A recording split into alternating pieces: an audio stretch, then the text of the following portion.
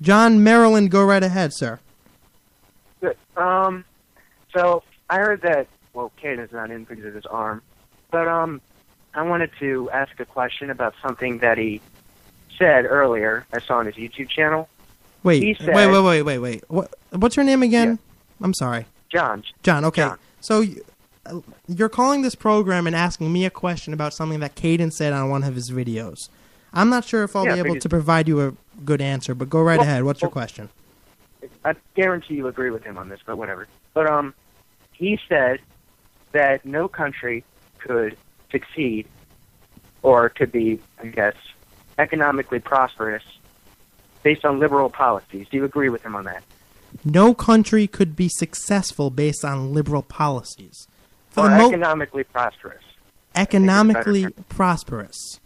For the most part, yes, I agree with that. I think that the basic tenets and principles of conservative economics and the free market system and capitalism are very, very successful. Now, I wouldn't doubt that there's other parts of the world that have more are more left-leaning when it comes to the economy, more liberal-leaning that have had relative success. But I believe that if we adopt more principles of capitalism and of the free market system, then that will lead to the maximum amount of success as a nation can possibly get. So do you think that the market, capitalism, should be totally free, though? For example, in countries where... Do I think the free market system should be free? What I mean by that is, do you think that regulations, certain standards that businesses need to apply by, do you think that they are a good thing or a bad thing? I mean, certainly you may agree that some are needed, workplace safety standards and things like that. But in terms of things like regulating the banks or placing laws into... So what you're really asking, John, what you're really asking me, John, is whether or not putting your foot on the throat of the private sector is a good thing. Do I have that about right? No, that's not right at all. Because, for example... Is that not what regulations do, John? Say that again? Is that not what regulations do? Let me explain to you. No, that's not what regulations do. Oh, it's absolutely what regulations do. Let me explain to you John... Well, no. Okay, go ahead. Listen to me. Let me explain to you my position on regulations.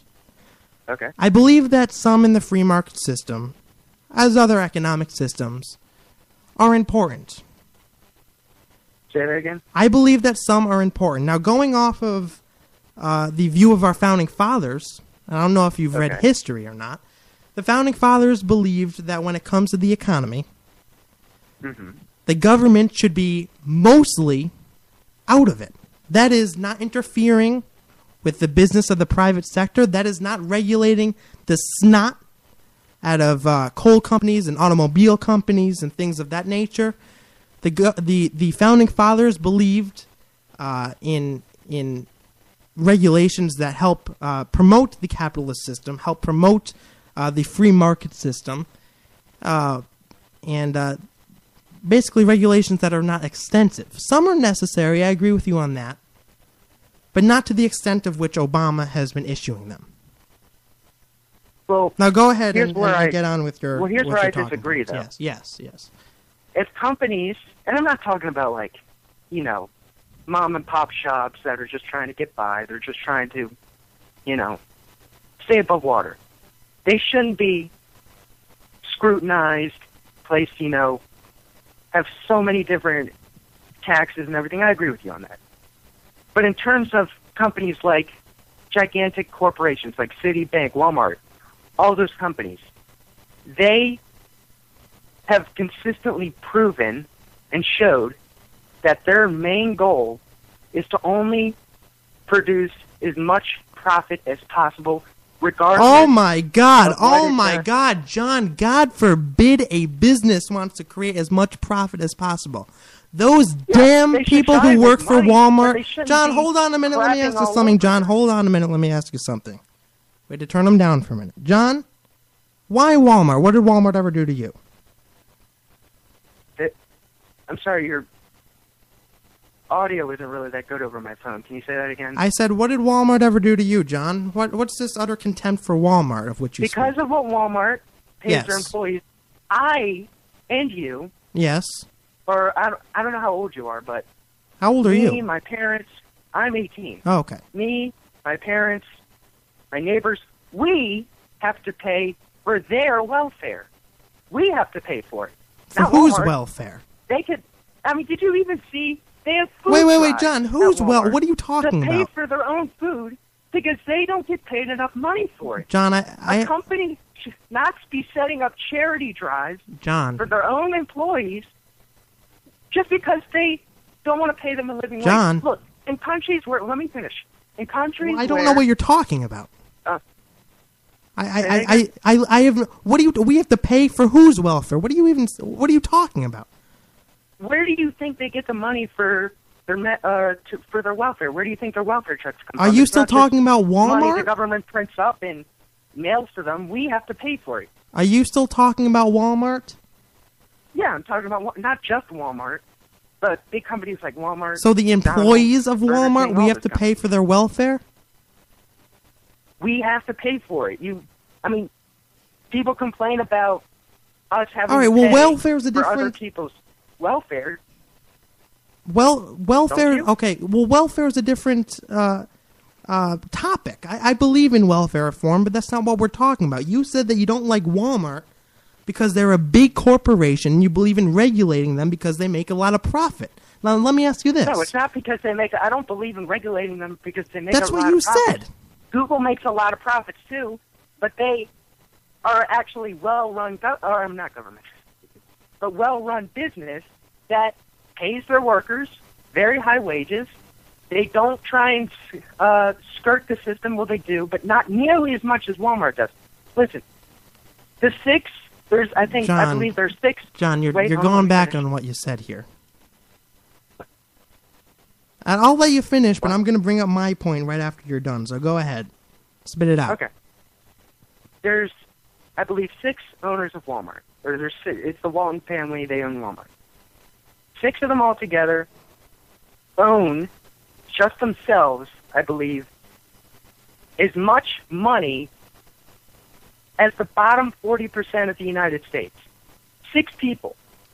Now, you could argue that, yes, they are a massive business, one of the biggest in the entire world, and they earn that money.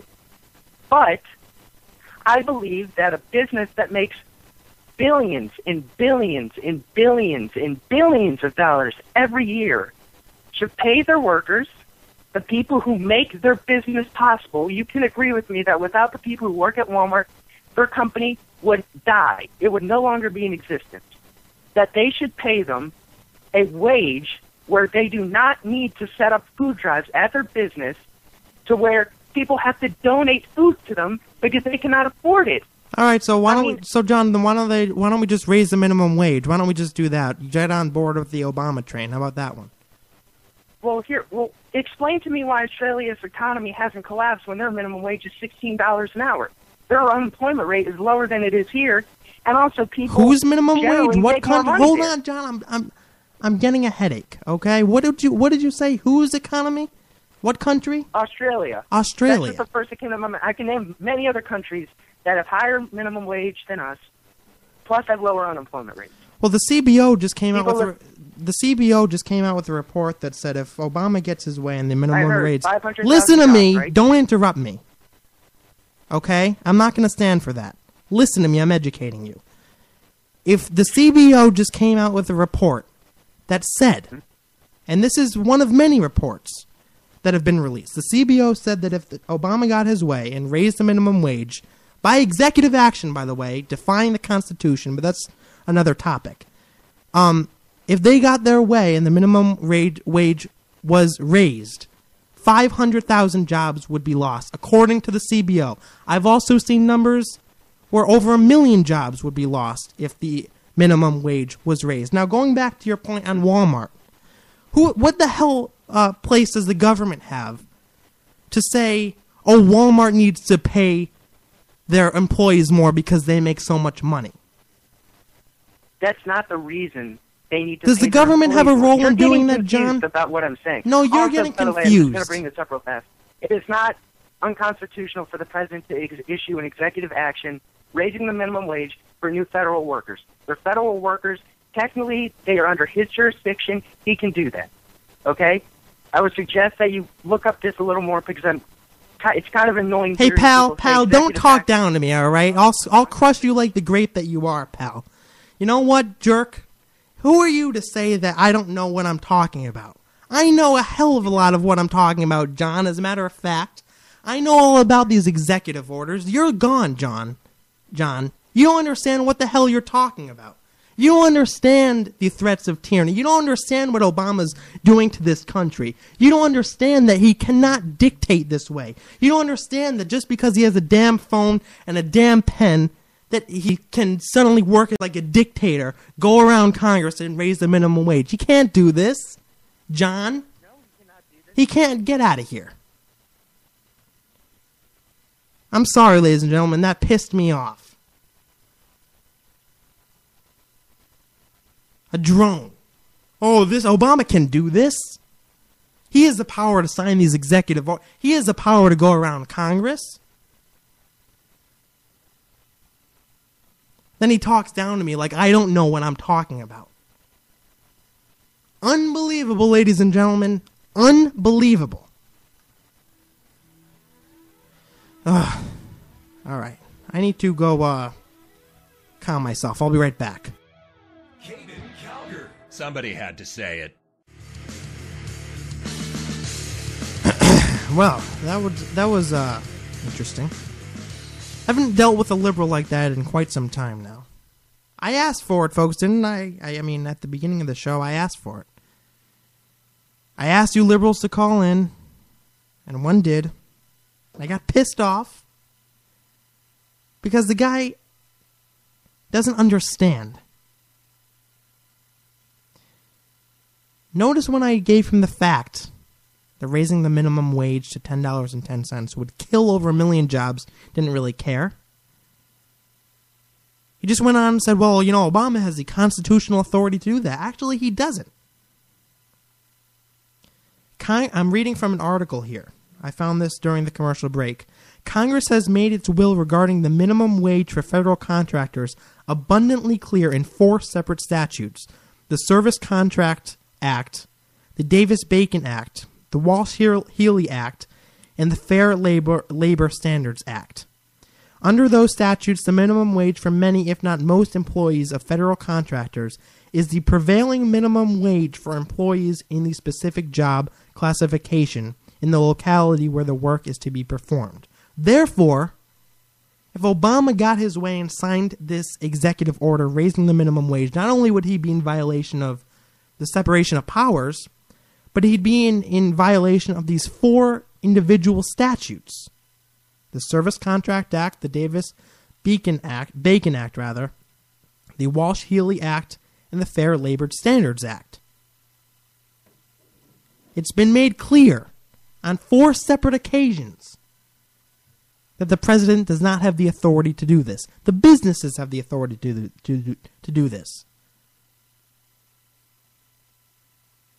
Well, Walmart makes so much money, so they need to pay their employees more. All this hate for Walmart. What, because Walmart's successful? Is that... Folks, is this not what I was talking about in the beginning of the program? Is this not the mentality I was describing?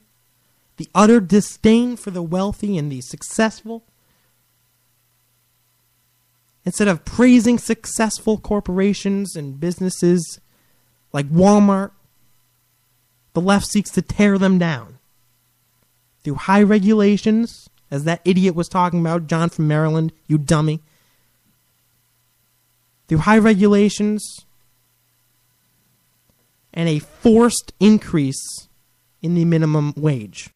Factor Talk Radio.